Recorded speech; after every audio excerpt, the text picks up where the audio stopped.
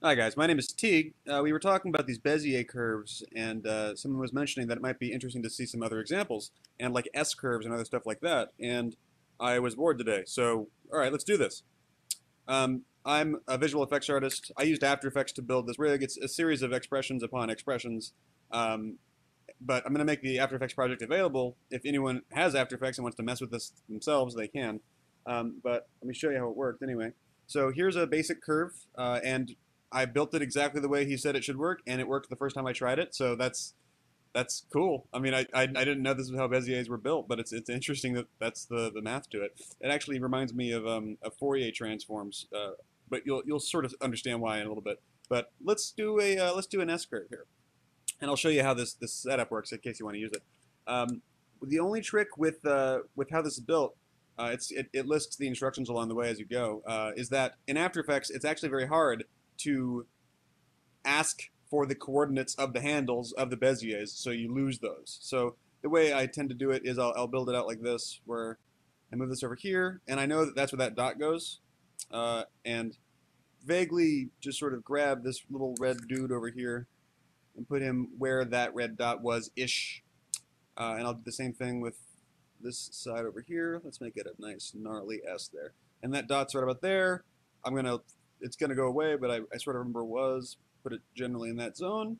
And then I go ahead and, you know, specifically put that dot right on the center of the thingy. You can do this the other way around, like build the curve and then place the dots where the handles go, but it's a pain because After Effects hides those handles the second you click on anything else. So I found it's easier just to kind of make a guess, then do a second guess. And you go into the second comp here, and you just place the cage on the dots. The point of those dots in the first place was so that you could do this.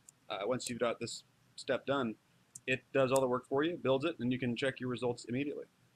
So I got that like this, it's all set up, and we just go right over to the render, and let's watch it do its thing on a S-shaped Bezier. Here we go.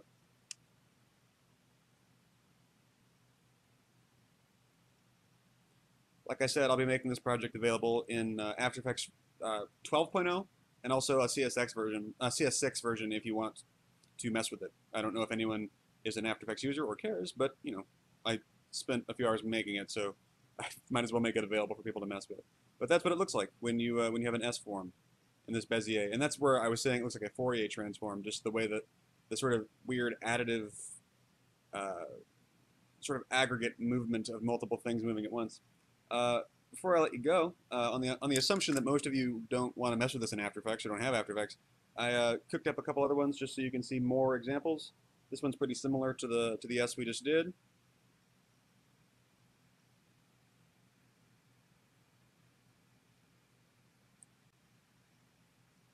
Got this guy right here. This is a cool one.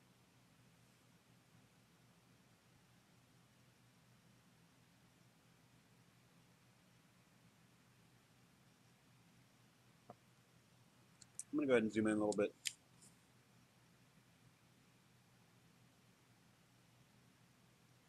Cool, huh? And the last one that I sort of pre-built is this,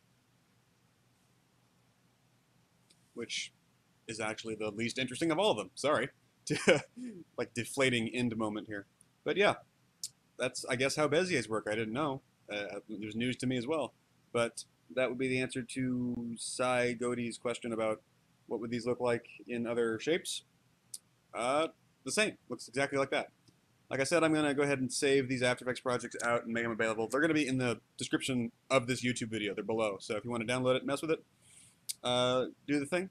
One quick note, and if you're not going to be an After Effects person, you can leave. This is just an After Effects thing. Be aware, when I first built this, it didn't work.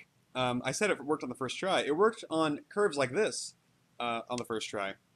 But when I did the S thing, it didn't. And the mistake I made was I used that handle instead of it up this way, where, now let me just go ahead and drop this over here. Bear in mind, this is, when I curve it like this, it did the right result. But when I did it like this, it didn't. Because this handle over here is not the right handle for all that math, right? What you end up with is something that looks like this, which it's fascinating, but it's not the right thing.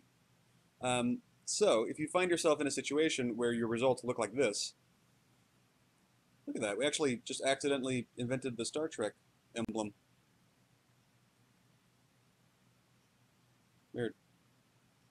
The answer to your problem is probably to, instead of putting that red dot over here, put that red dot on the other side, or blue, whichever one it ends up being. But if you do that, then it builds correctly, and Bob's your uncle. By the way, the closer you are to nailing the center, the more accurate the stroke overlay will be.